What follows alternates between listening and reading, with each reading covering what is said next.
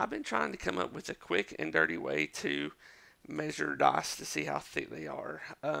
In modern dice manufacturing, you get the dice out of the die, you dip it in paint and drop it in a rock tumbler. And this will take the paint off, but it takes a little bit off the sides of the dice, which can cause an unevenness. Um, so I've been using a set of digital calipers that I got from my buddy Wes, and these can be picked up at Harbor Freight and Tool for around $10 if you get a coupon for them. So you just stick the die in between the prongs, close them in, and you can get a measurement of the sides, and you'd want to measure it out for each side to see the difference. Not a lot of people can afford this, so I came up with an idea based off of Lou Zoshi's diagram that he hangs up at his booth. This diagram is he's taken 5 sets of dice and he's made a stack and then randomly built the stack again, and they're a different height. And if you notice, it does it all the way across until you get to the game science. They're all different sizes except for game science, because game science dice are not tumbled, and they go through a process where they check the dice just to make sure they're within constriction, within certain constraints. So I came up with this. I took this plastic tube and filled it full of dice. And then what I'm going to do here is I'm going to draw a line at the top of my top die with this Sharpie. Now, as soon as I'm done with this, I'm going to empty this out and reinsert these back in randomly.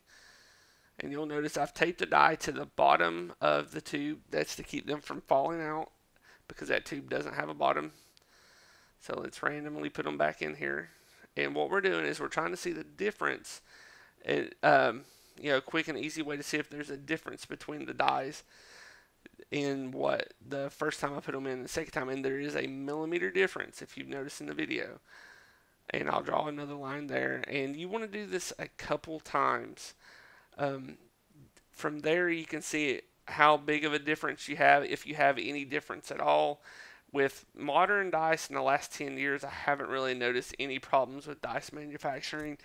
It was before then. I've been playing D&D for over 20 years, so there, used to get some really funky looking dice that have been tumbled a little bit too long. But if you notice there, it's back up to the line that it was at. So the difference between the first one and the second one, you have to divide all those dice up between that, half a millimeter or a millimeter, and that's like 100th of a millimeter on each die if each die had a problem. So that there, I would say that's fine, But the thing that I want to see is I want to see how these are done, how these are manufactured. So if anybody knows anybody at dice manufacturers, I would love to see a how-to video. I know Artesian Dice does it as well, and I would just love to see how dice are made from from the big guys like Chessex and Wiz Dice, and just to see how everything's going and how they do everything. So if you know anybody, just give them a shout out and say, hey, we'd like some how-to videos. This is pretty cool.